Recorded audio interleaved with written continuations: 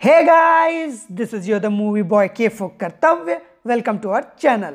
दोस्तों, 90s का दौर रोमांटिक फिल्मों के लिए बेहद शानदार था। साथ ही एक्शन फिल्में भी मास ऑडियंस को बेहद अट्रैक्ट किया करती थी और उसमें मेलोडियस म्यूजिक का एक्स फैक्टर डालकर जो फिल्में तैयार होती थी वो लोगों के दिलों और थिएटर्स से मिनिमम 100 डे से पहले तक तो उतरती ही नहीं थी। और ऐसी ही रोमांटिक एक्शन फिल्मों के एक्सपर्ट रहे हैं डायरेक्टर हैरी बावेजा जी। अगर हम उनकी पर्सनल लाइफ के बारे में बात करें तो उनकी ज़्यादातर फिल्मों को उनकी वाइफ पम्मी बावेजा जी ने ही प्रोड्यूस किया है और हैरी बावेजा ने अपने बेटे हरमन बावेजा को अपने डायरेक्शन में बनी फिल्म लव स्टोरी 2050 से बॉलीवुड में लॉन्च किया।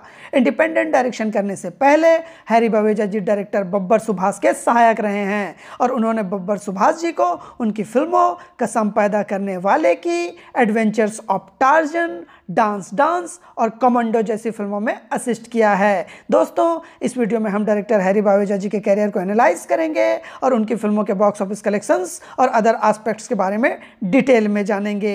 लेकिन उससे पहले अगर आपने हमारे इस चैनल को अभी तक सब्सक्राइब नहीं किया है तो प्लीज़ दोस्तों चैनल को सब्सक्राइब करके बेल आइकन को प्रेस कर दीजिए ताकि हमारे आने वाले सभी वीडियोज़ के नोटिफिकेशंस आपको मिलते ही रहें, क्योंकि सिनेमा से जुड़े ऐसे ही मज़ेदार और इन्फॉर्मेटिव कंटेंट्स हम आप सबके लिए लाते ही रहते हैं। दोस्तों, हैरी बावेजा जी ने जिस फिल्म से अपना डायरेक्टोरियल डेब्यू किया वह फिल्म थी त्रिनेत्र, जो 26 जुलाई 1991 में रिलीज हुई थी और इस फिल्म में आनंद मिलिंद का संगीत था और फिल्म के गाने समीर साहब ने लिखे थे।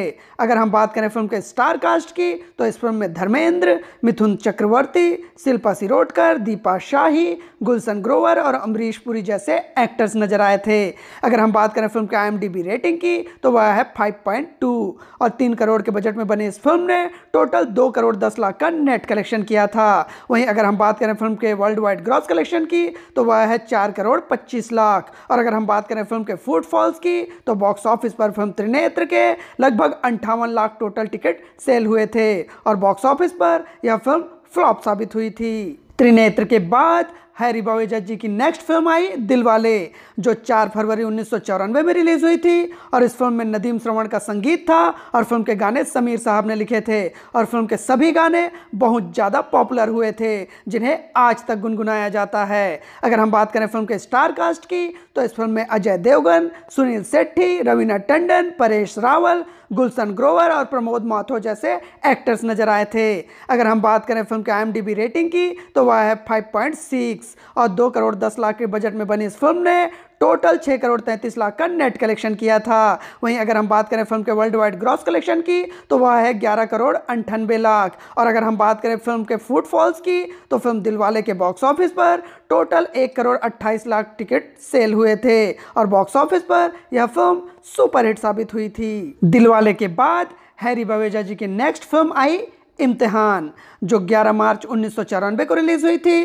और इस फिल्म में म्यूजिक अनु मलिक का था और फिल्म के गाने फैज अनवर जी ने लिखे थे और फिल्म का म्यूजिक अच्छा खासा पॉपुलर भी हुआ था। अगर हम बात करें फिल्म के स्टार कास्ट की तो इस फिल्म में सनी देओल, सैफ अली खान, रवीना टंडन, दिलीप ताहिल, गुलशन ग्रोवर और शक्ति कपूर जैसे एक्टर्स नजर आए थे। अगर हम बात करें फिल्म के IMDb रेटिंग की तो वह है 5.2 और 1 करोड़ 90 लाख के बजट में बनी इस फिल्म ने टोटल 3 करोड़ का नेट कलेक्शन किया था। वहीं अगर हम बात करें फिल्म के वर्ल्ड वाइड ग्रॉस कलेक्शन की तो वह है 5 करोड़ 86 लाख। अगर हम बात करें फिल्म के फुटफॉल्स की तो बॉक्स ऑफिस पर फिल्म इम्तिहान के टोटल 60,52,000 टिकट सेल हुए थे और बॉक्स ऑफिस पर यह फिल्म फ्लॉप साबित हुई थी। इम्तिहान के बाद हैरी बावेजा जी की अगली फिल्म रिलीज हुई दिलजले, जो 27 सितंबर 1996 को आई थी और इस फिल्म में अन्नू मलिक का संगीत था और फिल्म के गाने जावेद अख्तर ने लिखे थे और फिल्म में हो नहीं सकता और मेरा मुल्क मेरा देश मेरा ये वतन जैसे शानदार गीत शामिल थे। अगर हम बात करें फिल्म के स्टार कास्ट की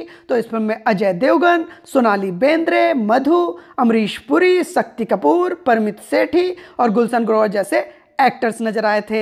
अगर हम बात करें फिल्म के IMDb रेटिंग की तो वह है 5.7 और 5.5 करोड़ के बजट में बनी इस फिल्म ने टोटल 9 करोड़ का नेट कलेक्शन किया था। वहीं अगर हम बात करें फिल्म के वर्ल्ड वाइड ग्रॉस कलेक्शन की तो वह है 15 करोड़ 85 लाख। अगर हम बात करें फिल्म के फुटफॉल्स की तो बॉक्स ऑफिस पर फिल्म दिलजले के टोटल 98,16,000 टिकट सेल हुए थे और बॉक्स ऑफिस पर फिल्म दिलजले सेमी हिट साबित हुई थी। दिलजले के बाद हैरी बावेजा जी की अगली फिल्म रिलीज हुई दीवाने, जो 11 अगस्त 2000 में आई थी।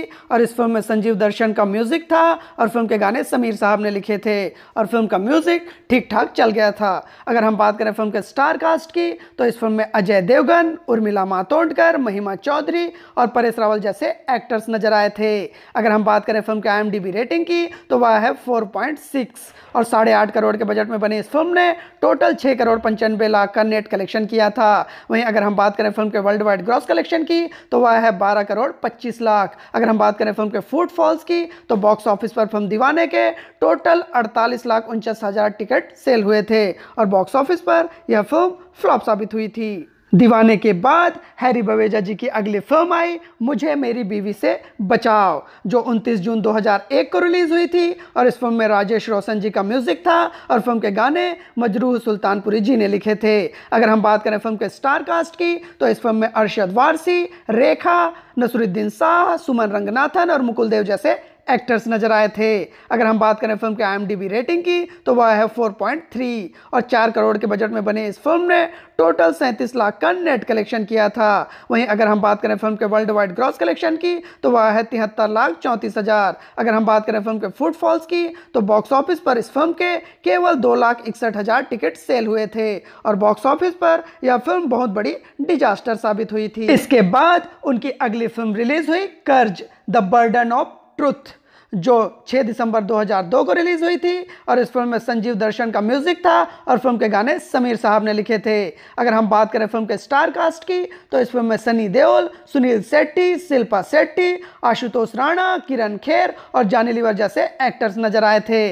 अगर हम बात करें फिल्म के IMDb रेटिंग की तो वह है 3.9 और 11 करोड़ के बजट में बनी इस फिल्म ने टोटल 8 करोड़ 69 लाख का नेट कलेक्शन किया था। वहीं अगर हम बात करें फिल्म के वर्ल्ड वाइड ग्रॉस कलेक्शन की तो वह है 15 करोड़ 57 लाख। और अगर हम बात करें फिल्म के फुटफॉल्स की तो बॉक्स ऑफिस पर फिल्म कर्ज द बर्डन ऑफ ट्रुथ के टोटल 48,07,000 टिकट सेल हुए थे और बॉक्स ऑफिस पर यह फिल्म फ्लॉप साबित हुई थी। कर्ज के बाद हैरी बवेजा जी की अगली फिल्म आई कयामत, जो 11 जुलाई 2003 को रिलीज हुई थी और इस फिल्म में नदीम श्रवण का म्यूजिक था और फिल्म के गाने समीर साहब ने लिखे थे और फिल्म के सभी गाने बहुत ज़्यादा पॉपुलर हुए थे।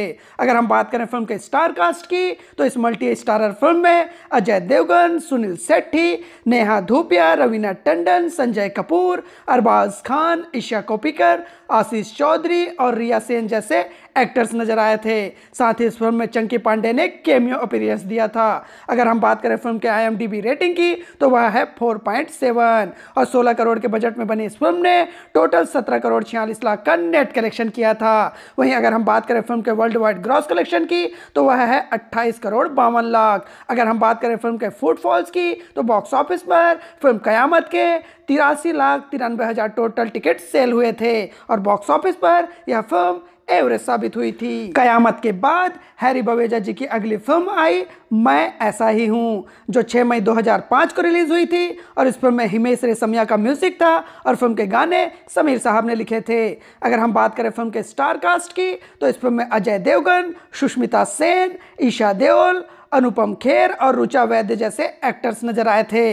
अगर हम बात करें फिल्म के IMDb रेटिंग की तो वह है 4.7 और 7.5 करोड़ के बजट में बनी इस फिल्म ने टोटल 2 करोड़ 86 लाख का नेट कलेक्शन किया था। वहीं अगर हम बात करें फिल्म के वर्ल्ड वाइड ग्रॉस कलेक्शन की तो वह है 5 करोड़ 17 लाख। अगर हम बात करें फिल्म के फुटफॉल्स की तो बॉक्स ऑफिस पर मैं ऐसा ही हूँ के 8,71,000 टोटल टिकट सेल हुए थे और बॉक्स ऑफिस पर यह फिल्म बहुत बड़ी डिजास्टर साबित हुई थी। मैं ऐसा ही हूं के बाद हैरी बवेजा जी की अगली फिल्म आई तीसरी आंख, जो 3 मार्च 2006 को रिलीज हुई थी और इस फिल्म में हैरी आनंद, नित्य एस सोनी, सुखविंदर सिंधा का म्यूजिक था और फिल्म के गाने समीर, नित्य एन सोनी और करमजीत कड्डन ने लिखे थे। अगर हम बात करें फिल्म के स्टार कास्ट की तो इस फिल्म में सनी देओल, अमीषा पटेल, नेहा धूपिया, आरती छाबरिया, मुकेश ऋषि और मुरली शर्मा जैसे एक्टर्स नजर आए थे।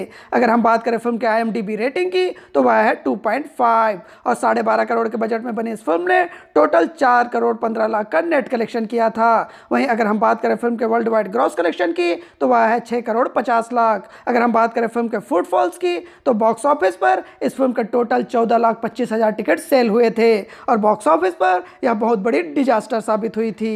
तीसरी आंख के बाद हैरी हैरी बवेजा जी ने अपने बेटे हरमन बवेजा को लॉन्च करने के लिए अपनी अगली फिल्म बनाई लव स्टोरी 2050, जो 4 जुलाई 2008 को रिलीज हुई थी। और इस फिल्म में अन्नू मलिक का म्यूजिक था और फिल्म के गाने जावेद अख्तर ने लिखे थे। अगर हम बात करें फिल्म के स्टार कास्ट की तो इस फिल्म में हरमन बवेजा के साथ प्रियंका चोपड़ा, बमन ईरानी, अर्चना पूरन सिंह और दिलीप ताहिल जैसे एक्टर्स नजर आए थे। अगर हम बात करें फिल्म के IMDb रेटिंग की तो वह है 2.6 और 40 करोड़ के बजट में बनी इस फिल्म ने टोटल 11 करोड़ का नेट कलेक्शन किया था। वहीं अगर हम बात करें फिल्म के वर्ल्ड वाइड ग्रॉस कलेक्शन की तो वह है 18 करोड़ 47 लाख। अगर हम बात करें फिल्म के फुटफॉल्स की तो बॉक्स ऑफिस पर इस फिल्म के टोटल 24,36,000 टिकट सेल हुए थे और बॉक्स ऑफिस पर यह फिल्म बहुत बड़ी डिजास्टर साबित हुई थी। लव स्टोरी 2050 के बाद हैरी बवेजा जी की अगली फिल्म आई चार साहिबजादे, जो 7 नवंबर 2014 को रिलीज हुई थी। यह एक Punjabi 3D computer animated historical drama film है जो 10वें सिख गुरु गोविंद सिंह जी और उनके बेटों की शहादत पर बेस्ड है। अगर हम बात करें फिल्म के म्यूजिक की तो इस फिल्म में आनंद राज आनंद, हैरी बवेजा और जयदेव कुमार का संगीत था और फिल्म के गाने डॉक्टर रविंदर सिंह मसरूर और हैरी बवेजा ने लिखे थे और फिल्म में वॉइस ओवर हरमन बवेजा और ओम पुरी जैसे एक्टर्स ने दिए थे।